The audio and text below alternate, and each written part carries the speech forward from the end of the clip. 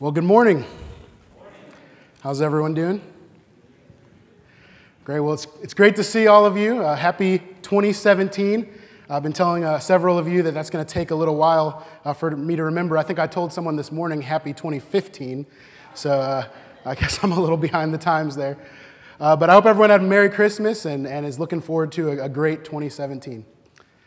This past Christmas, Amanda and I, on the latter half of the day, we spent it in a car driving down from Ohio, so 20-plus hour drive with my entire family. And this is the first time that my entire family is all together in Texas.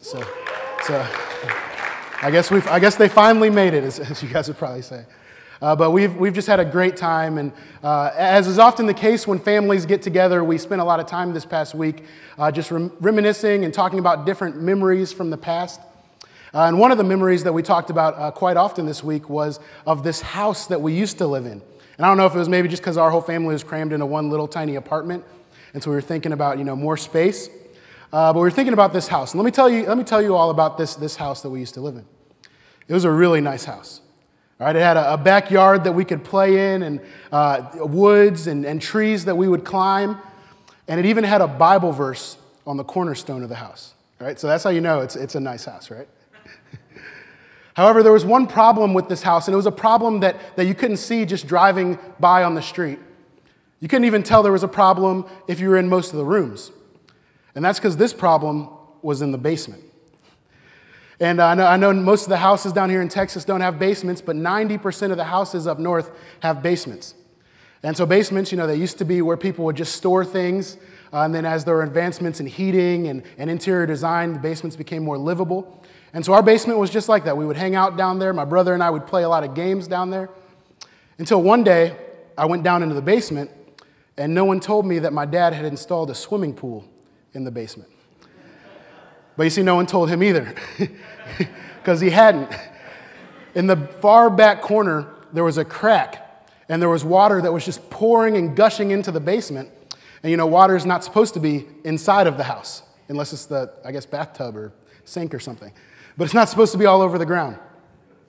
And so my dad, he's an engineer, and so he thought of all these different ways that we could stop this leak. And so one of the things he did was he had this towel system, which I don't even know exactly how it worked, but it worked for a little while, where you take these towels and you clog up the leak. And then there was like a secondary line of defensive towels. And then the water remembered that it was in charge and just took over the basement again a couple months later. He also tried something where there was a bucket, and he put a bucket under the leak, and there were some PVC pipes that would come out of the bucket and go all the way into a drain. And so he tried all these different solutions, but the water just kept coming right back into the basement. And so finally, I guess my dad, humbled himself and consulted someone else, a basement specialist, I guess, whatever that title would be. And so the guy came down, and he was looking at the leak and all the water that was pouring in, and he said, you don't have a problem with a leak in your basement. And so my dad probably looked at the guy and looked at the leak that he apparently wasn't having a problem with right there, and was wondering why he even consulted this guy. But he said, you don't have a problem just with a leak. Your problem is with the entire foundation. You see, as nice as this house was, there was a problem that if it was just completely left untreated, it would destroy the entire house.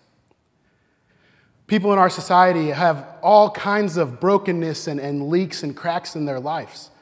And if left untreated, it'll just completely ruin them. Today's the first day of the new year, and so I'm sure many of you probably saw a lot of the 2016 year in review videos. Some of them are pretty cool. I don't know, did anyone see the Google one? One person? Okay. Two. It was pretty awesome. If you go back home, look up Google 2016 year in review, because it shows what all the top Google searches were. And there's several of them. There's some for sports, some for movies, some for all kinds of things. Well, I just want to give you a few statistics that aren't as happy as that Google video from 2016. The nationwide divorce rate in 2016 was between 40 and 50%. The suicide rate in America between 1999 and 2016 rose 24%. 1 in 7 Americans went to bed hungry in 2016. For the first time, drug overdoses actually surpassed car accidents as the leading causes in accidental deaths in America, with my home state actually leading it with 3,000 fatal drug overdoses in 2016. And then the last one, 2.1 million youth went through the juvenile justice system across the country.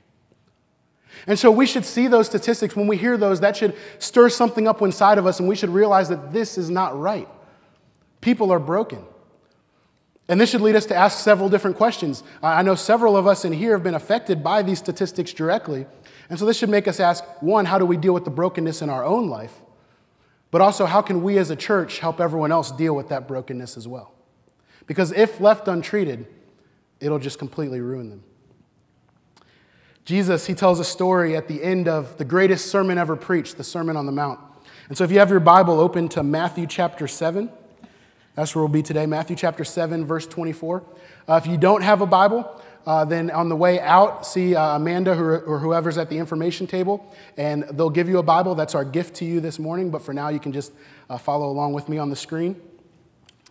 But Matthew chapter 7, starting in verse 24. And these are the words of Jesus here. He says, "Therefore, everyone who hears these words of mine and puts them into practice is like a wise man who built his house on the rock. The rain came down, the streams rose, and the winds blew and beat against the house. Yet it did not fall, because it had its foundation on the rock. But everyone who hears these words of mine and does not put them into practice is like a foolish man who built his house on the sand.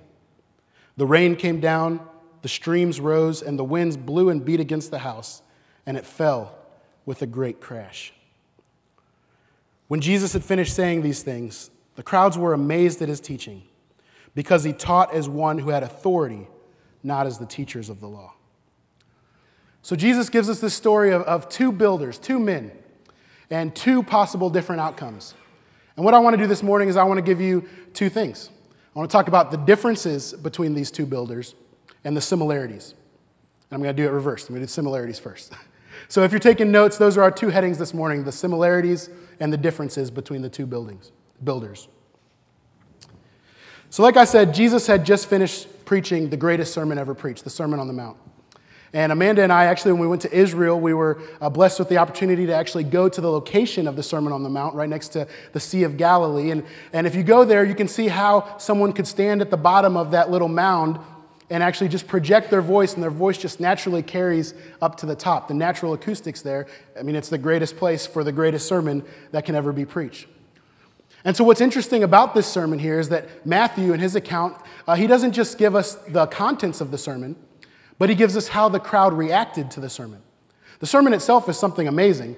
I mean, I think most people who aren't even in church for very often, or most people who maybe even never went to church in their life, could at least grab a couple phrases that were included in the Sermon on the Mount, like love your enemies, or judge not lest you be judged. Those are all things that Jesus talked about in the sermon that stretched all the way from chapter 5 until here at the end of chapter 7.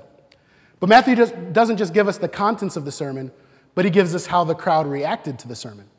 And so what he says here in verse 28 is he said that when Jesus had finished saying these things, the crowd were amazed at his teaching. And the reason the crowds were amazed is because Jesus taught a completely different way than the way that the scribes used to preach earlier.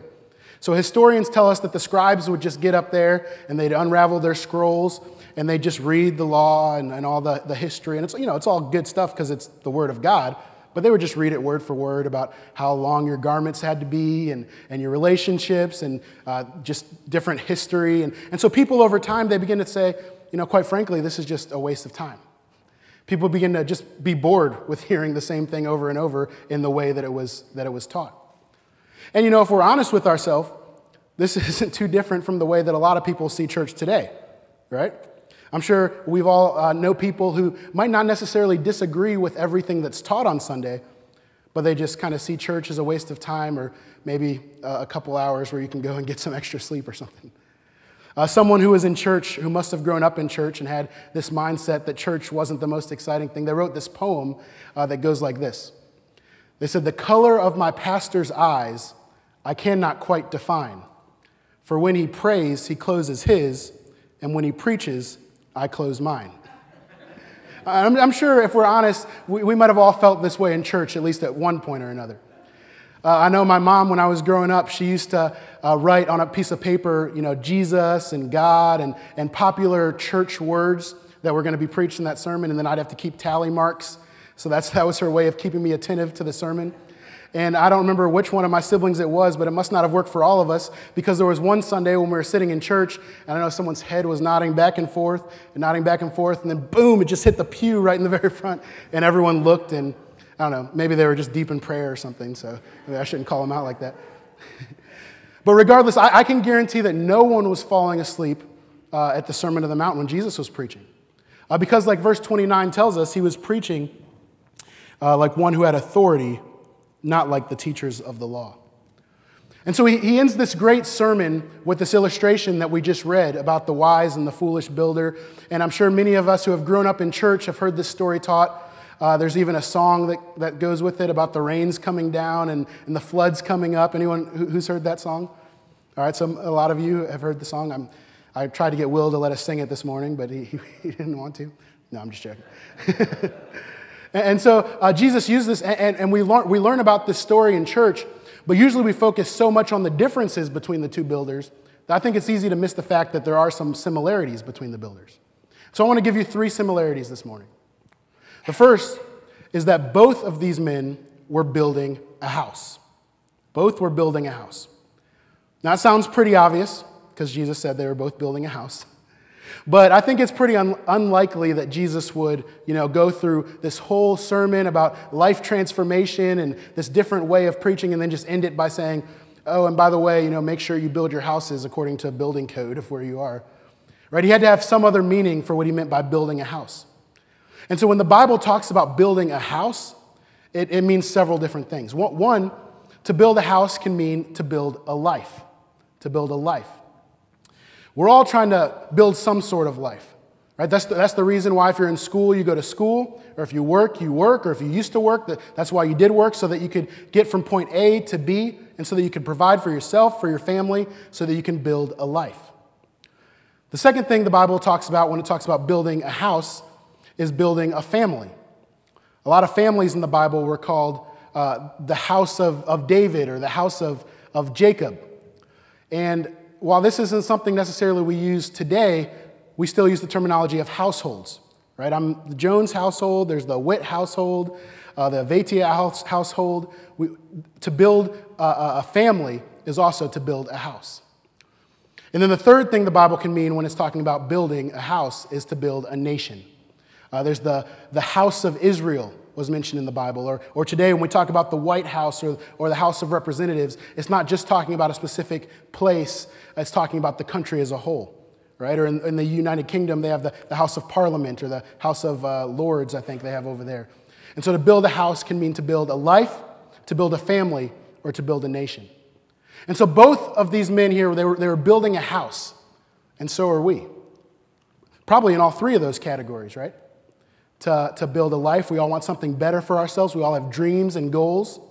We all have some sort of family relations that we want to make sure are going well. And also, I hope we're all trying to be good citizens of the country. So we're all trying to build a house, and both men were trying to build a house. The second thing both men had in common is that they were both in the same church. They both went to the same church. Now, how do I know they both went to the same church? Well, because Jesus says that both men heard these words of mine, so both of the builders heard the words of Jesus. And I think this is important for us this morning because I think this kind of takes away the notion that one of these builders, was a Christian and one was an atheist or one was churched and one was completely unchurched. Because I think when I read this story, this is something that I usually think of. But the fact is both of these builders were sitting in the same sermon, in the same church, if you will, and they both heard the words of Jesus. And so far, we both fit into both of these categories, right? We all have dreams, and currently, right now, we're all sitting in the same church. And the third thing these men had in common is that both builders got hit by a storm. Both builders got hit by a storm. And so in the Bible, just like building a house, to encounter a storm can also have a different meaning. To encounter a storm can mean to undergo some sort of hardship in life or some sort of trial or just a time that's not going well for you. Right? And I'm sure that many of us in here can relate this morning, that many of us might be right in the middle of a storm right now. I don't know who once said this, but there's a saying that says, everyone in life is either in the middle of a storm, just coming out of a storm, or about to go into a storm. And like I said, I'm sure many of us can relate this morning. You know, I wish I could say that if you follow Jesus, you won't encounter any storms at all, but that's clearly not what the Bible teaches. Because both of these men heard the words of Jesus, and yet both of these men went into a storm. And so that's pretty much the end of the difference, or end of the similarities right there. Right? Because Jesus calls one of these builders wise, and the other one he calls a fool. And so this tells us right away that you can be a wise person with a dream, or you can be a foolish person with a dream. Right? Or you can be a wise person in church, or you can be a fool in church. You can be a wise person who encounters difficulties and hardships in life, or you can be a foolish person who undergoes hardships and trials and difficulties in life. And so I think we need to take a step back just for a second and talk about what does the Bible mean by the wise man and the foolish man. And so in the Bible, wisdom isn't necessarily talking about how much you know. It's not talking about how much head knowledge you have or what your GPA was in high school or college or how many random facts you know from the encyclopedia. Wisdom in the Bible is talking about people who take the words of the Bible and actually live by those words. People who know the truth about God and actually live it out. That's the wise person. The foolish person in the Bible, on the other side of things, isn't the person who had to repeat kindergarten 15 times. It's not the person who never graduated from any school or the person who just doesn't do very well when they're watching Jeopardy on TV.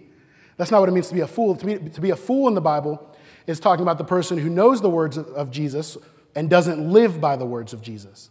That's a foolish person. And on a side note, this is why it's important for those of you who are in school or those of you who like to watch the media to make sure that what you're taking it in through the lenses of the Bible. So when you're studying math or science or history or while you're watching the news, you're watching all of that and you're evaluating it through the lenses of what the Bible says instead of looking at the Bible through the lenses of what you've learned. Does that make sense? Because if you don't do that, then the Bible says that you're a fool. And you know what the Greek word for fool is? It's moron. I didn't make that up. That's really what it is. It's moron. So Jesus is saying that there was a wise builder who built his house on the rock, and he's basically saying that the moron built his house on the sand. And so that's the second difference right there, that one of them built their house on the rock and one built their house on the sand. So foundations are really important, right? I mean, my brother, he's 8 years old, and he's what you would call a Lego master. He can take Lego pieces and build just these crazy creations without even following the instructions. And I think he built a boat or a plane or something and threw it, and it didn't even break. Like I thought when you throw Lego creations, they're supposed to explode everywhere, but his didn't break. I guess he's that good. But as good as he is with Legos, or as good as anyone else might be with Legos, you're not going to build a skyscraper in Dallas or in Fort Worth with a Lego foundation, right? Because the foundation's the most important part of the building. And you're going to have to forgive me if this isn't true because I'm not a carpenter. Or I don't do a lot with buildings. But I was reading this week that the higher the building goes, the deeper the foundation has to go as well. And that makes sense because, you wouldn't build a skyscraper or any sort of building with the foundation of a doghouse, right? The foundation is important. But again, Jesus here, he's not just talking about architectural diligence. Right? He has some other meaning when he's talking about building a foundation. And I think the key to the whole thing is here in verse 24, where it says, "Therefore, everyone who hears these words of mine and puts them into practice is like a wise man who built his house on the rock." You see, a rock foundation or a solid foundation or a foundation that will last is a foundation that's built on the rock of Jesus Christ. It's not any other kind of foundation.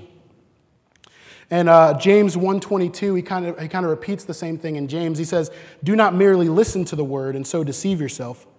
Do what it says." Listen to me. The Bible The Bible is not just God didn't just give us the Bible as a book of, gentle suggestions on how we can live a good life. The Bible is not the best way to build a solid foundation. The Bible is the only way that we can build a solid foundation. And it's only when we build our foundation on what the Bible is saying, on the rock of Jesus Christ, that's the only time that we're building a solid foundation. And if we don't, if we like to, take a little bit of what the Bible says and take the pieces out that we disagree with, the pieces that intrude on our life, the pieces that we read in the Bible and we're not necessarily fans of, if we like to disregard all that, then what we're trying to do is we're trying to build our house on a mixture of sand and rock, and that won't work. So I'm allergic to bananas. All right, I know that's probably a really weird allergy. Now if you ever need to take me out or something, you can cook me a dish with bananas in it, and I won't last. I don't know why I told you that, because now if I'm on anyone's bad side, that's not a good thing to say. But I'm allergic to bananas, and bananas are very nutritional, and they're very healthy, and I don't know what they do. Amanda probably knows. They help with cramps and all kinds of other stuff. I don't know. So I wish I was not allergic to bananas, because they're very good for you. But another time that I wish I wasn't allergic to bananas is when I see pictures of banana splits. Banana splits just look like the best thing in the world. Maybe it's because they have all the colors of the rainbow in there. They have the banana down there at the bottom, and then they have a couple scoops of ice cream on top, and then there's some chocolate that's on top, and then there's some sprinkles. There's sprinkles on banana splits. I don't eat them, so I wouldn't know, but it sounds good. There's whipped cream on the banana split, and then there's like a little fake cherry that has no nutritional value that sits on the top of the banana split. And it just looks absolutely amazing. Now, that banana has so much nutritional value. However, that's canceled out by all the unnutritional stuff that you put on top of it, right? If I just ate one banana split, I'm not just going to drop dead. Well, actually, I'm allergic to bananas, so I probably would drop dead. But if you ate one banana split, you're not just going to die right away. But if you built the foundation of your food diet on banana splits, you're not going to last very long, right? So many people in our society today, they want to take the Word of God, they want to take the Bible, and they want to put a little bit of what's popular on top of it. They want to sprinkle some of what the world says and what the media says and what social media says. And what they're doing right there is they're mixing sand and they're mixing the rock, and that won't work. Because the Word and the world cannot coexist. It's just not possible. Galatians 1:10 says, am I now trying to win the approval of human beings or God? Or am I trying to please people? If I were still trying to please people, I would not be a servant of Christ. See, you can't do both. They don't mix. Now, this doesn't mean you can't ever hang out with non-believing friends, or you can never listen to music that's not Christian music, or you can never watch movies that are above a certain rating. That's not what I'm saying. But what I'm saying is that your foundation, what your primary intake is, has to be built on the Word of Jesus Christ. Tony Evans, who's a pastor in Dallas, he has this quote, and it's just great. He says, "One of the reasons the Word does not work in many people's lives is it gets canceled out by a secular inclusion that contradicts God's authority." One of the reasons the Word does not work in so many people's lives is it gets canceled out by a secular inclusion that contradicts God's authority. So both of these men, they had dreams. They were building a house. Both went to the same church. Both got hit by storms. But Jesus says one was wise and one was a fool. And one built his house on the rock, and the other built his house on the sand. Now, before we get to the final difference, it's worth noting that up until this point, externally, both of these men might have looked pretty similar, right? I know Jesus called one wise and one was a fool, but nothing had happened yet, and they both looked pretty much the same. In fact, and the Bible doesn't tell us this, but I have to wonder if the one who built his house on the sand actually looked better externally so far, because to build your house on the rock takes a lot more time and a lot more energy. You have to dig deeper to build your house into a rocky foundation than the sand. And so the person who built his house on the sand was probably done a little bit sooner. He could go out and hang out with his friends or work more and make more money and give off the impression that everything was going all right. But look at what it says in verse 27. The rain came down, the streams rose, and the winds blew and beat against that house, and it fell with a great crash. See, when the storm hit, only the house that was built on the rock remained standing. See, it's in times of testing, it's in times of hardships where we see where our foundation really lies. You know, it's easy to raise your hand in worship and sing, you know, I have 10,000 reasons for my heart to I don't know what it says, 10,000 reasons for my heart to praise God, or whatever that song says, right? It's easy to sing about that when everything's going good. When your bank account's full, or when your entire family's healthy. When you have the job of your dreams, or the spouse of your dreams, or you have great kids and everything just seems to be going all right. You know, you might not even be saying, I have 10,000 reasons, maybe I have 1,000,000 reasons. 1,000,000 reasons for my heart to praise God. But what happens when you're hanging out with your friends or your family and you get a phone call? And it's from a doctor's visit that you went on several weeks ago, maybe even forgot about, and he says your test results are in and it's not looking good. What happens when that job brings you in for a meeting and they say, you know, due to matters outside of our control, we're going to have to let you go? What happens when your health starts to fail? Or when you check your bank account and, you know, all those zeros that you thought were in your bank account are on the wrong side of the decimal point? What happens when you lose your best friend in the entire world for good? What happens when the storms of life hit? You see, it's only when the storms of life hit that you see where your foundation really lies. And where your foundation lies will determine if you make it through the storm. There was a book by a guy named Steve Ferrara. I totally destroyed his last name, but it's called Standing Tall. And in this book, he talks about Hurricane Matthew. Hurricane Matthew hit Florida, I don't know how many years ago, but just like a lot of other hurricanes, it was completely devastating, took out entire neighborhoods, houses crashed to the ground, trees ripped out of the earth. It was terrible. And so the news camera crew goes out to Florida, and they're going through the neighborhoods, and they see one single house still standing. And there's a man in the front yard, and this man is clearing up some of the debris that had blown into his yard, even though his house was fine. And so the cameraman and the camera crew, they go up to him trying to figure out, you know, how is this man's house still standing? And so they asked him, they said, "Sir, why is your house the only one in the entire neighborhood that's still standing? How did you manage to escape the severe damage of the hurricane?" "I built this house myself," the man said. "And I also built it according to Florida State Building Code." That's the state of Florida, not the college. He said, "When the code called for 2x6 trusses, I used 2x6 trusses. I was told that a house built by code could withstand a hurricane. I did, and it did. I suppose I was the only one who followed the code." See, it's when the storms of life hit that you see where your foundation really lies.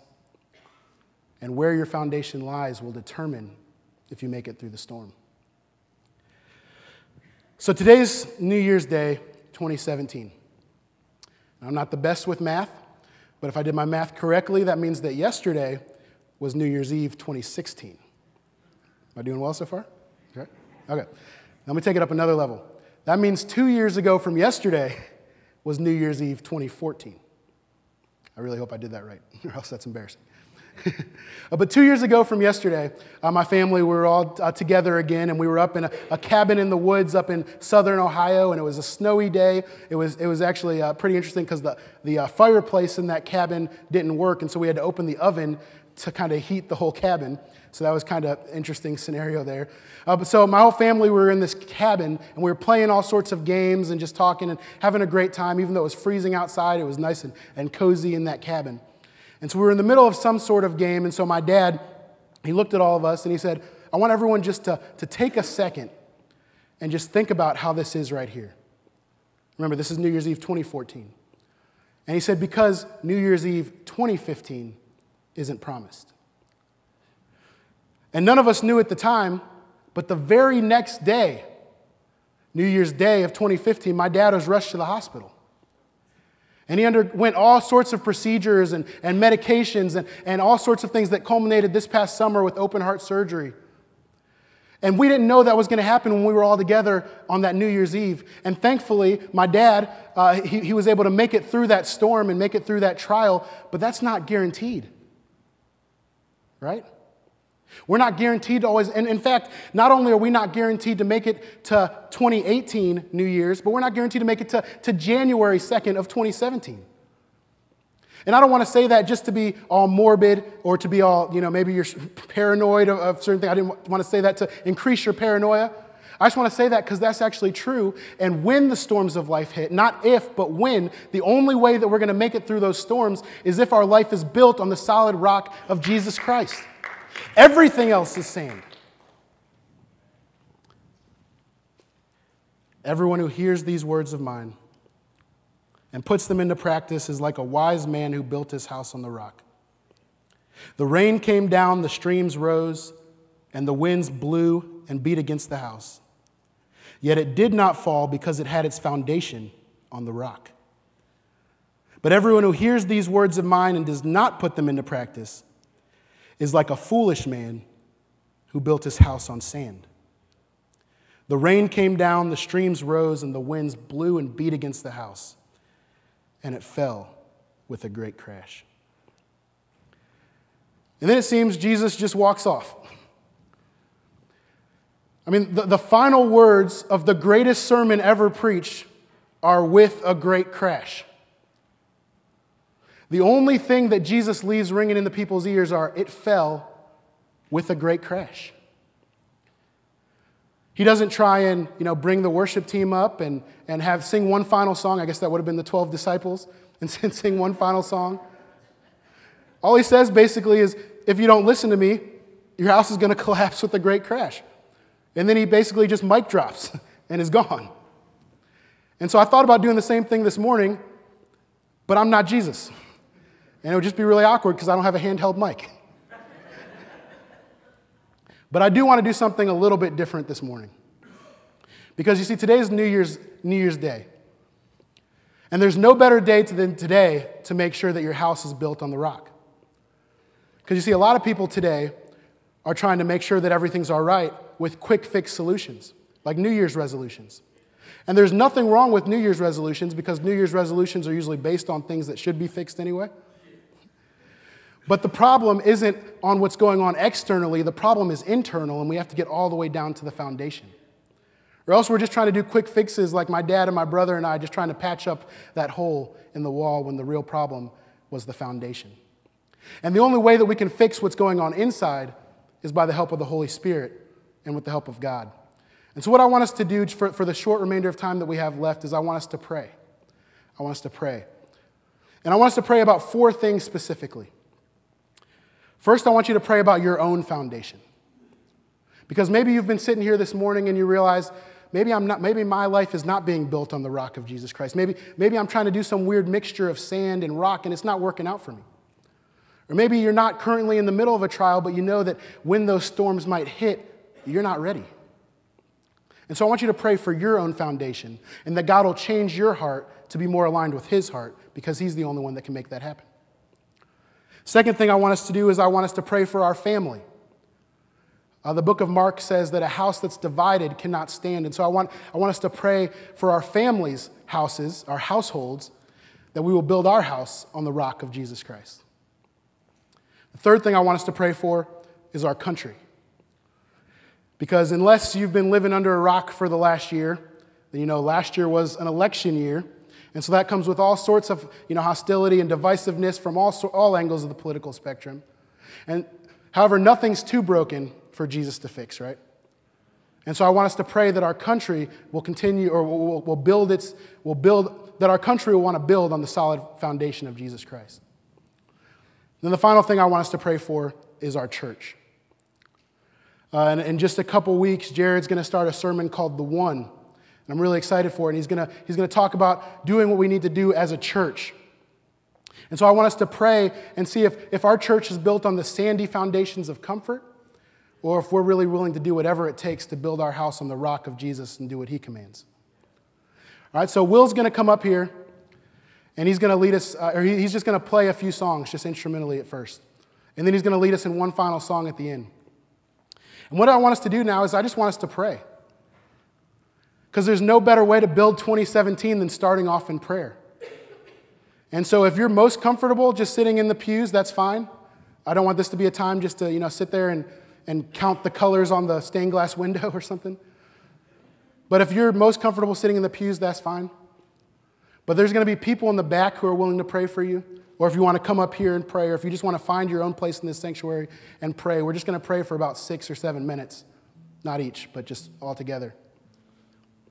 And we really want to pray and make sure that we as a church and we as ourselves and our families and our country are starting this year off the right way and building our house on the solid foundation of Jesus Christ. So I'll pray real quick, and then we'll start by praying for the first one, which is our own foundation. God, thank you again for this morning. Thank you for the privilege where we can come here and hear your word taught without fear of anyone busting through the doors, but we can come here and worship you freely. Help us not to take that for granted this morning as we pray. Help us to really dig into the Holy Spirit this morning and really leave here changed. Because it's only through prayer, it's only through you that we can build a solid foundation for 2017. And so in your name that we pray. Amen. Let's start by praying with the first one, which is your own foundation.